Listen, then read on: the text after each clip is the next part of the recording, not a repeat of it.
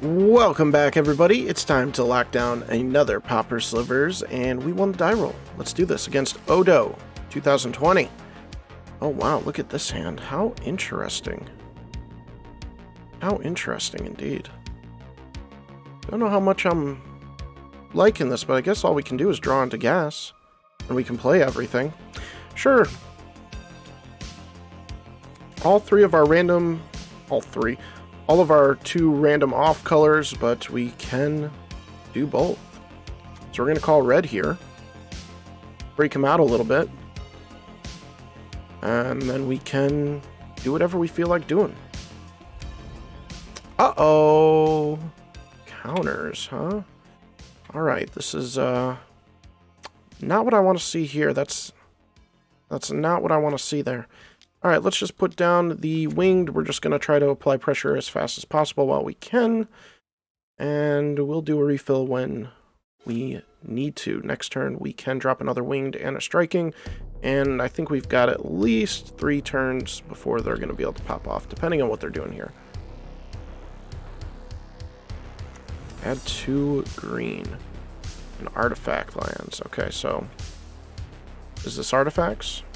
This Atog affinity with a Sparazi-Roo? Yeah, this is artifacts, but it is like the combo deck version. So, we can fly overhead, which is good. What do I want to see here? Really like a gem hide to really get set up for a nice lead the Stampede and just fill the board. Automatically crack that sphere. Ancient Stirrings. Let's see what they reveal.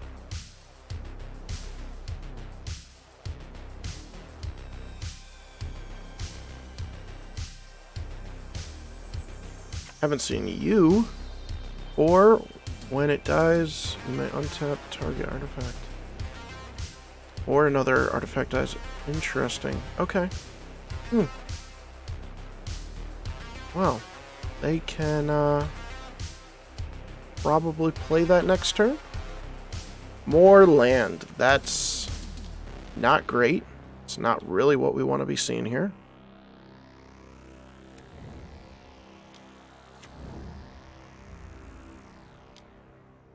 But it is what it is.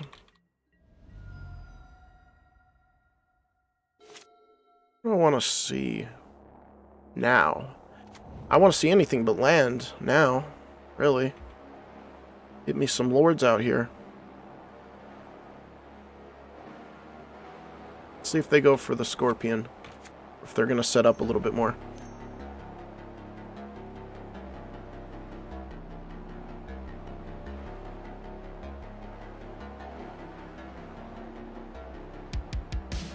What do you think? What are you thinking? Golem Foundry. Whenever you put a charge, remove 3, create a 3/3. Okay. Fair enough. Cracking that for blue.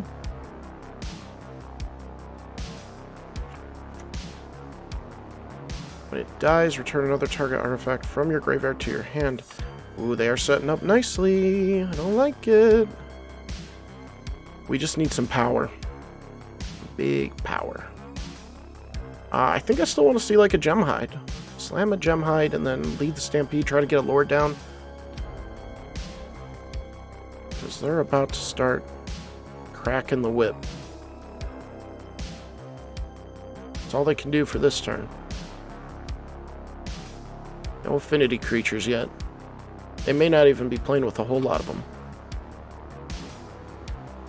There's a lord. That's good. Question is, do I want to play the lord and just get in for 6 right now? Or do I want to tap myself out? I think we're just going to play the lord, get in for 6.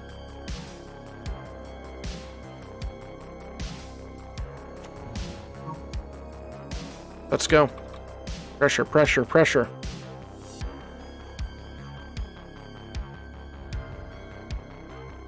Three unknown cards. Let's see what they can do. They cracked their scary. But they had the backup island, so...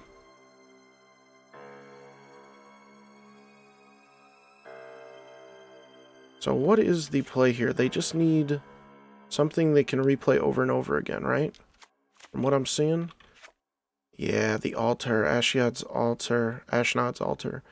Sacrifice a creature, you add some mana. So they can... might be able to do it.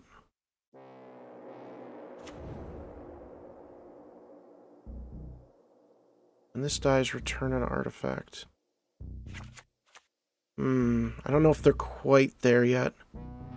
They're really darn close, though. They're getting all their combo pieces really nicely. Mass Vandal is going to be pretty nice in this matchup.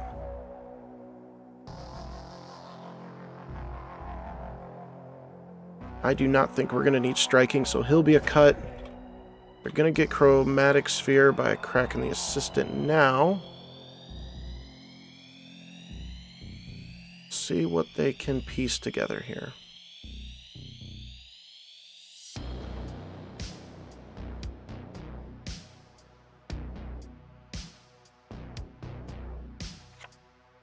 And this is an untap. The untap target artifact. Where's the tapping coming in? That's what I want to know. Alright, so they could get down a golem. If they so choose.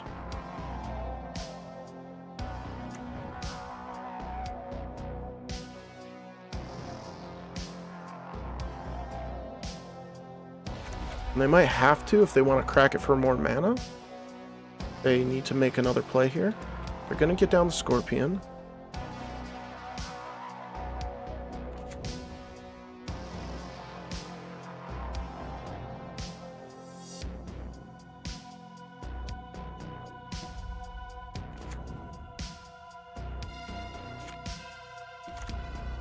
They do make a golem.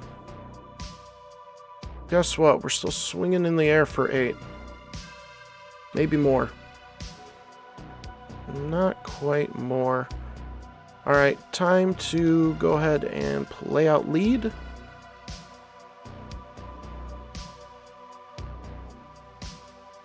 Beautiful, we can play that Lord.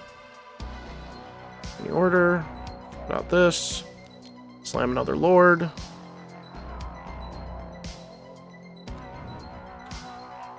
Not dead yet. They're pretty dang close. But maybe they know they have the win. That was the best possible case scenario that we could have gotten, I feel like. So it's on them to complete what they need to complete here. It's either all or nothing right now. I feel like they would have conceded if they didn't have the combo in hand or something, like completing the combo, but maybe they're going to try to dig for an answer. Maybe they got a board wipe in here. Let's see, what are we playing around? Fiery Cannonade? Is that one? No? Alright, they conceded. Let's go to the sideboard. Mass Vandal, thank you. They're going to go head to the play lobby. That's a bummer. This is such a cool deck to face up against. It's always sketchy with like the combo decks, right? You're like racing against the clock, but it is a cool artifact deck, and I'm kind of bummed that they left. Because I like to play those decks. I do. I enjoy it. I enjoy seeing them go off when they do. Or at least trying to see if we can race to beat them before they go off. Just like that game. That was sketchy. That was sketchy. They were very, very close. But I'll still post this one. It's still a good game. Leave a like, leave a comment. Thanks for tuning in. Thanks for checking out the video. Make sure to stay tuned for more Pauper Slivers, and we will see you guys in the next one.